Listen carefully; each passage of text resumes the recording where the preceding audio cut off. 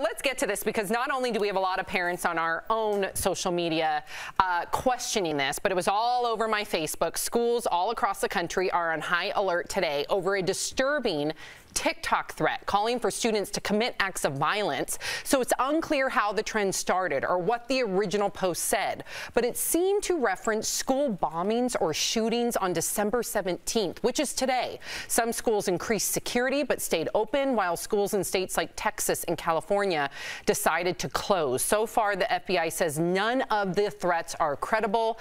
TikTok put out a statement saying it's working with police, but they found no evidence of the threats originating or spreading on the site. So let's take this beat by beat, because just when I saw it on Facebook alone, I had just dropped off Sophie to school. Oh my God. So I dropped her off. I went home and I saw it all over Facebook, people saying I'm not sending my kids to school, and I was like, what did I just do? What's happening? Right. So you're a parent of 3. When you read this, did you think differently about your kids, especially being in California, going to school today? I didn't think differently. When I saw all the states we highlighted that took kids out of school, when I looked at it, it seems like we're using like a butcher knife to handle a problem that a scalpel should be used for. I don't know if this should be every kid in every school. I think when we have a credible threat like we did in Oakland, Michigan, that student, which was identified, should be handled in a certain manner. But the problem is we don't have a manner. We don't have a protocol. That kid was labeled as a possible threat. He was addressed as that, and then he was allowed to go to class, and we saw what happened. So I think instead of taking everybody out of school, let's take the kids that should be out of school, are threats to the school, to take them out.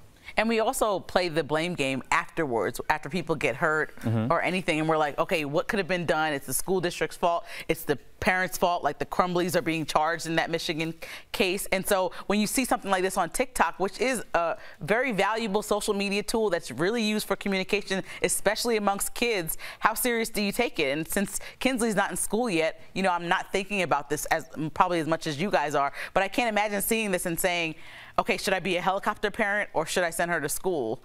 Knowing that this probably happens more often than not, since I'm not monitoring TikTok every second. What do you think, Sam? This morning, you know, I was I mean, your children are your most prized possession, right? And of course, the rational part of me was like, Sophie's at a preschool, she's fine. But especially here in Colorado, we've had so many different shootings, mass shootings, school shootings. And so, yeah, there was a split second right then and there that I was like, oh my God, what did I just do? And then your mind starts to race. Will I regret this decision? Do I go back and pick her up? And I continued to look at what TikTok said. They said that there was no credible threats.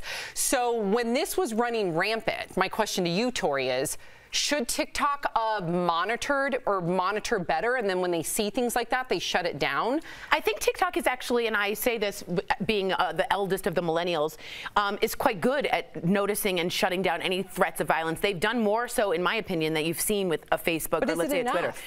I think we're talking about it and nothing has happened. We've always asked for prevention. We just got it right now, today. There was a threat. They told it. Some kids stayed home. Some kids didn't. We literally asked for more info on that. Is that the plan? Because, you know, I'm thinking about a young Sophie and a young Kinsley.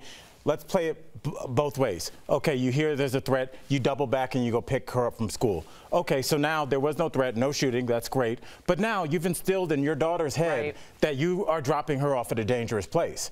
So is that the impression you want to get from school? That's traumatic, right? Or option B, you let them stay in school and something, God forbid, does happen and you toil with that for the rest of your life. So what do you do as a parent? I'm asking, I really want an answer. But a lot of times with these mass shootings specifically, we see people go to social media and literally basically scream out loud, I'm about to shoot up a place. I'm about to do this. I'm going a little crazy. Or they do a manifesto. Right, whether a manifesto, whether they're older or younger, we see people letting people know, even young kids, in different Reddit chats and things. Kids, exactly. So if we don't take it seriously or just leave it up to TikTok to police the whole situation, that seems kind of ridiculous. I mean, I am all about hands off of these social media companies and letting them run their business as follows. But when it becomes like a safety thing for our kids, like maybe there needs to be some kind of advisory committee. It needs to be regulated. And I've said this over and over again, and it's gotten a lot of people aren't happy with when I say that. A lot of people will write in and say that is a slippery slope, big government,